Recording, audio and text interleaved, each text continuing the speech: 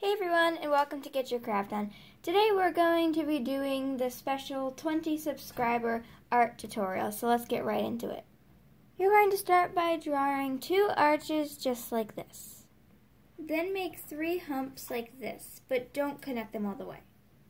Then you can slowly connect them, and then from these little, whatever you want to call them, from right here, you're going to arch them down and in like that, and repeat on the other side.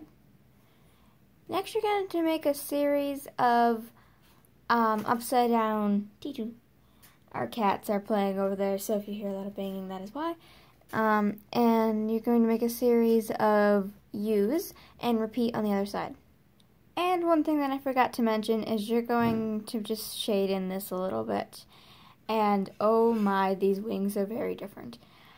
But that's okay, and your drawing does not have to look exactly like this because, well, honestly, this is pretty bad. However, I'm sure yours will look great, so let's keep on going.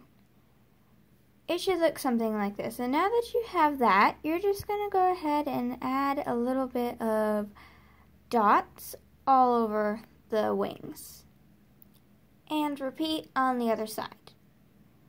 Next, you're going to, right above the wings about here, just make like a little scruffy line.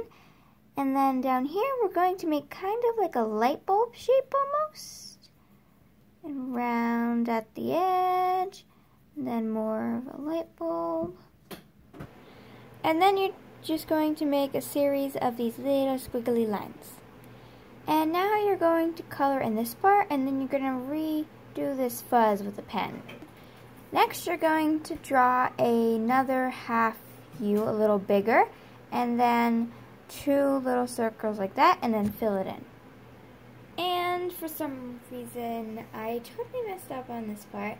You are not going to do this. You are not going to make this weird fluff around it. You're just going to leave it how it was.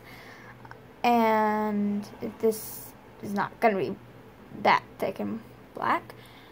And now you're just going to outline the wings with the pen and color this yellow.